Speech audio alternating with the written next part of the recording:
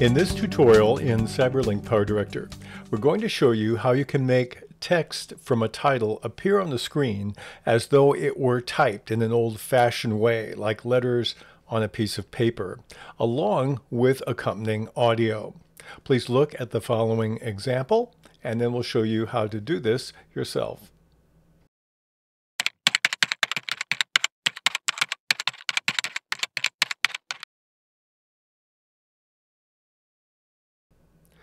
I have on track number 1 a video. It just has crime scene tape and it has some flashing colors to highlight that.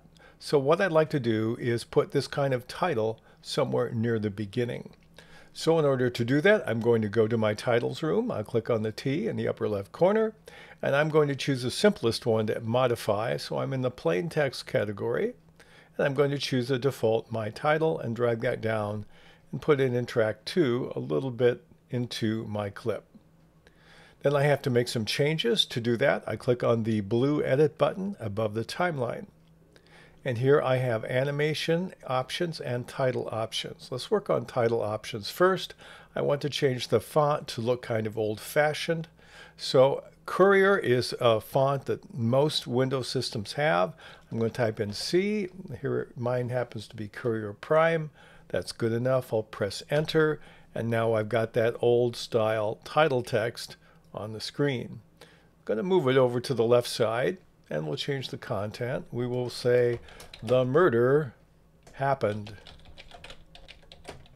at 4:30 p.m. on Monday, June 8th. That's enough text. So let's see how we can make it appear on the screen in an old-fashioned kind of way. To do that, I have to animate it. So I'm going to go to my animation button. And I want my in animation to be the one we're going to use. And we have one called typewriter. So I'll click on that. And it immediately begins to animate that. But the animation's pace is not what I want. So I'm going to click on the advanced button in the lower right corner of my title controls. That'll open up my entire page. And here you see we have the timeline for this. If you do not see the screen, that's because it's reduced. It will look like this. All you have to do is click on the blue up arrow and you can see the panel underneath.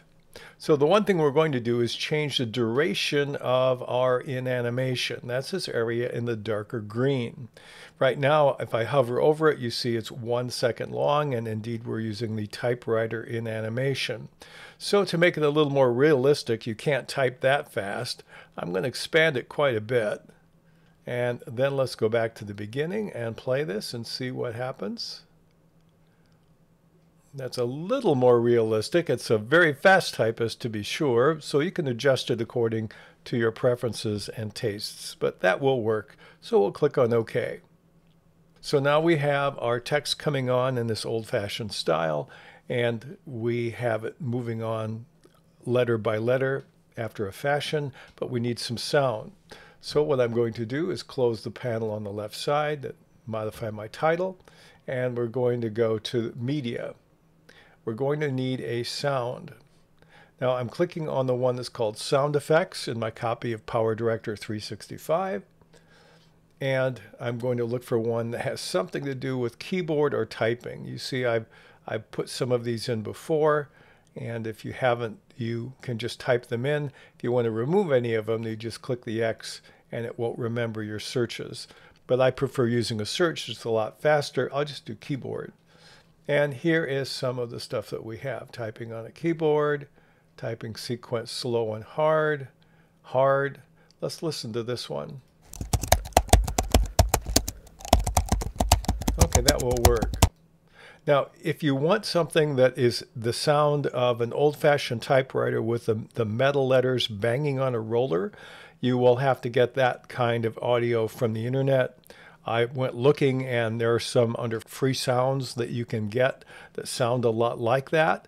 We're going to just use what's inside of PowerDirector, but all you have to do is Google that and you probably can find something that will suit your taste. So I'm going to take this one for now and take and drag it down and put it on this track. And now what I have to do is I have to watch where I stop with my letters because the sound will continue for the duration of the track and I need to trim it.